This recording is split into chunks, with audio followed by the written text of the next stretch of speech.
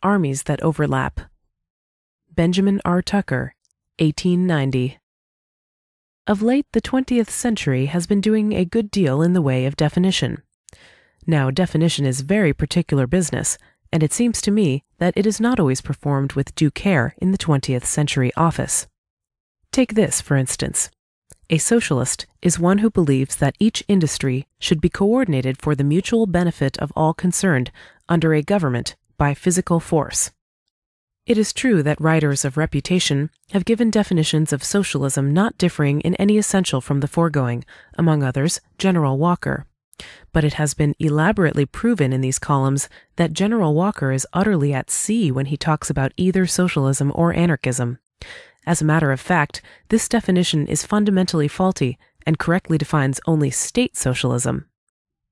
An analogous definition in another sphere would be this: religion is belief in the messiahship of Jesus. Supposing this to be a correct definition of the Christian religion, nonetheless it is manifestly incorrect as a definition of religion itself. The fact that Christianity has overshadowed all other forms of religion in this part of the world gives it no right to a monopoly of the religious idea. Similarly, the fact that state socialism during the last decade or two has overshadowed other forms of socialism gives it no right to a monopoly of the socialistic idea. Socialism, as such, implies neither liberty nor authority. The word itself implies nothing more than harmonious relationship. In fact, it is so broad a term that it is difficult of definition. I certainly lay claim to no special authority or competence in the matter. I simply maintain that the word socialism, having been applied for years by common usage and consent as a generic term to various schools of thought and opinion, those who try to define it are bound to seek the common element of all these schools and make it stand for that, and have no business to make it represent the specific nature of any one of them. The 20th century definition will not stand this test at all. Perhaps here is one that satisfies it. Socialism is the belief that progress is mainly to be effected by acting upon man through his environment, rather than through man upon his environment. I fancy that this will be criticized as too general, and I am inclined to accept the criticism. It manifestly includes all who have any title to be called socialists, but possibly it does not exclude all who have no such title. Let us narrow it a little.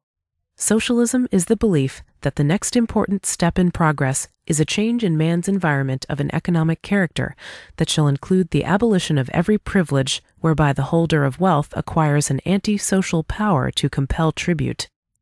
I doubt not that this definition can be much improved, and suggestions looking to that end will be interesting, but it is at least an attempt to cover all the forms of protest against the existing usurious economic system.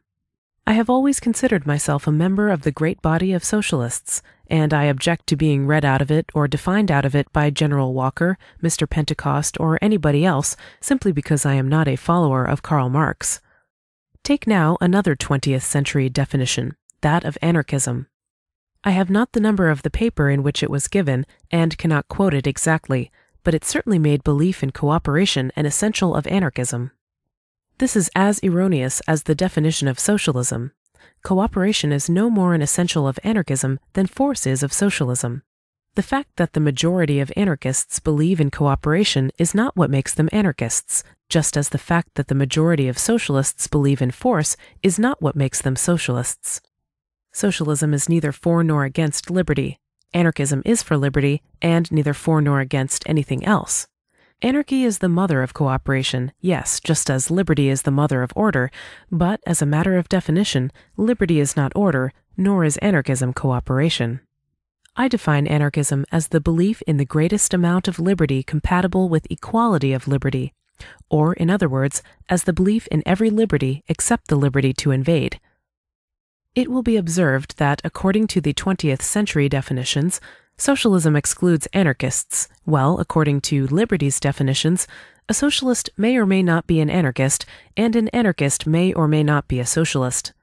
Relaxing scientific exactness, it may be said briefly and broadly that socialism is a battle with usury, and that anarchism is a battle with authority. The two armies, socialism and anarchism, are neither coextensive nor exclusive, but they overlap. The right wing of one is the left wing of the other. The virtue and superiority of the anarchistic socialist, or socialistic anarchist, as he may prefer to call himself, lies in the fact that he fights in the wing that is common to both. Of course, there is a sense in which every anarchist may be said to be a socialist virtually, inasmuch as usury rests on authority, and to destroy the latter is to destroy the former. But it scarcely seems proper to give the name socialist to one who is such unconsciously, neither desiring, intending, nor knowing it.